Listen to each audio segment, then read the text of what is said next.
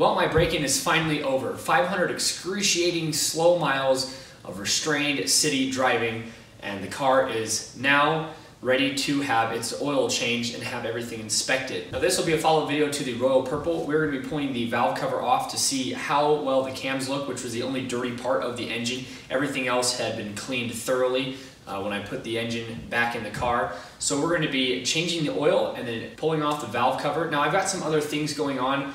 I didn't do that 500 miles without any trouble. Unfortunately, as you can see here, the tow hook, the actual tow hook is on the car.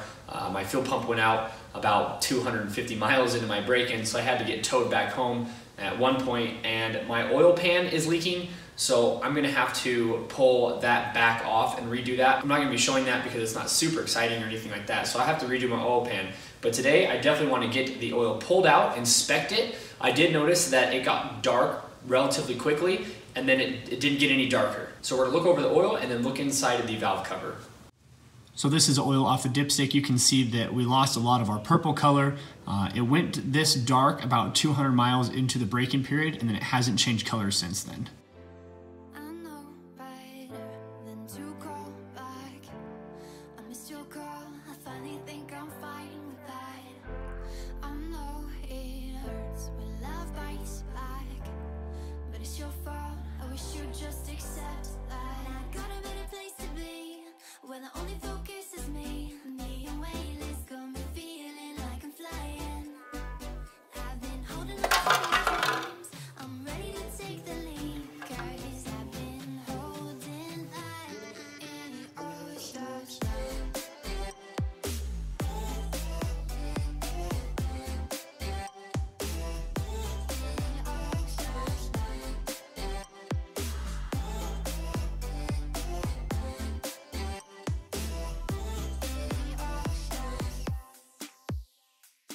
So I know what everybody's thinking. At first glance, it doesn't look like there is a ton of progress, but you gotta remember this was only 500 miles, and if you look a lot closer, you can see that there are pieces that are a lot cleaner.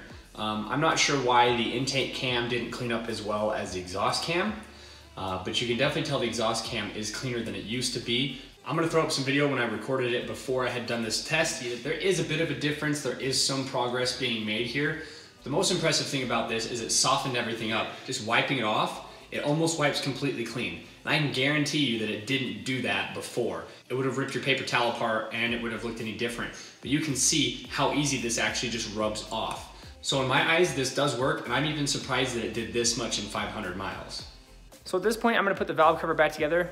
I hate doing these, so I was a little bit mad at myself that I actually had promised to take this back off, because now I've got to put it back on. And like I said, I really don't like doing them. They're kind of a pain in the butt. I'm also gonna drain the oil. I'm gonna be turning the camera back on when we do that, just to inspect what the oil looks like after 500 miles. And I'm pretty sure that the only reason it's dark is because the top of this was dirty. There's no other reason the oil should be dirty unless something's wearing funny, and even then I don't think it would go brown or start to go dark like normal oil does when it starts to get dirty. So I will see you guys in just a couple minutes when all the oil is out of the car.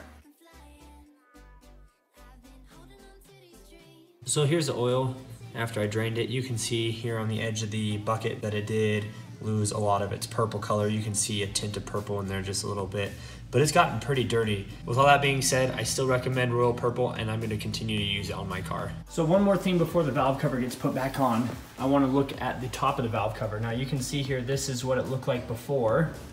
This side doesn't clean out as well because of that cover that sits over the intake cam. But this side over here, I think it's oil sprayed directly on it, and you can see how much cleaner that is. When I put this on, everything looked like this. And this over here makes it look like every piece had been cleaned out individually.